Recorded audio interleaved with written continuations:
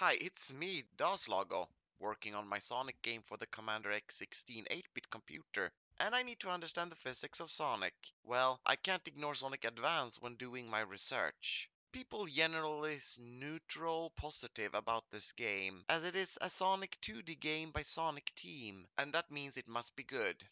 Um, I am not here to change your view on the game, but rather tell it could have been better. Much better.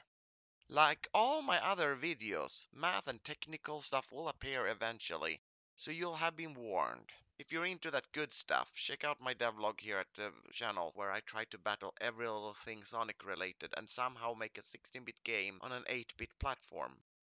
History time. The year is 2001 and Sonic finally got into puberty, grew teeth and green eyes. His creator, Nakajuye, was currently being bullied by Miyamoto Shigeru. Hamano Takahiro, previously deleted from Sonic 3 by Michael Jackson, probably the sole credit to why this game plays like a Sonic game, was making a Sonic game together with the game studio Dimps. Dimps was clearly not in charge at the time because there weren't enough bottomless pits. And all of this led to the game Sonic Sonic Advance for the Nokia n-gage Advance.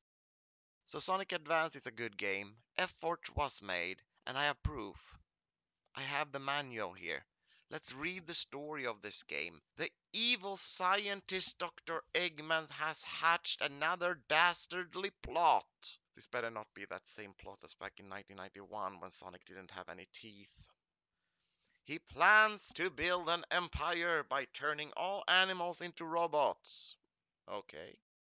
And he wants the Chaos Emeralds too. Okay, so no efforts on the story. No effort of describing why Sonic has so many friends that can do the job for him.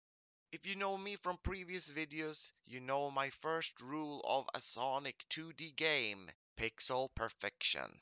Sonic Advance fails this. So isn't that enough for me to say this game sucks and I won't touch it? No, it just means I will learn from it so I don't make the same mistakes. So the cool thing about Sonic Advance is its limited resolution, doing everything 75% of the original Sonic. I'm totally stealing that idea since it means 75% the work. So Sonic is scaled down, and so is his physics. If Sonic used to run top speed 6 pixels per frame, then he runs only 75% of that, 4.5 pixels per frame. But there is one part of Sonic physics that are difficult to understand. So difficult that when done wrong, changes how Sonic plays. And it so happens that the programmer that ported that part of Sonic Advance screwed up. The result is similar to how it would be to drive a car where the handbrake is stuck, leading to less speed. Some might say you can't drive a car with the handbrake engaged, but Sonic can. It will just be slower and feel off. Sonic is fast, even on platforms that were limited, like Sonic CD, where Sonic 1's physics doesn't stop Sonic from doing whatever he was doing in that game. Sonic 3 was made extra fast, so Sonic could run even faster than before. The key point here, Sonic must run fast, else it isn't Sonic. To gain speed in a Sonic game, the jump button is your friend. Because once you land on the ground again, Sonic will gain speed from the jump, and that speed can be faster than the max speed allowed. In order to not make Sonic's jump feel floaty and give too much speed in the process, a counteracting force is applied to Sonic at the peak of the jump, which is done by a sneaky optimized unsigned check, similar to how I made the screen wrapping work in my second devlog video. The code looks something like this in C code.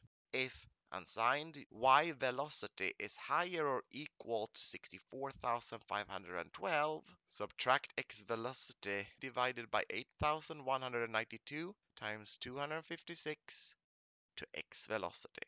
Now, 64,512 is a very weird number. In hexadecimal, it's FC00.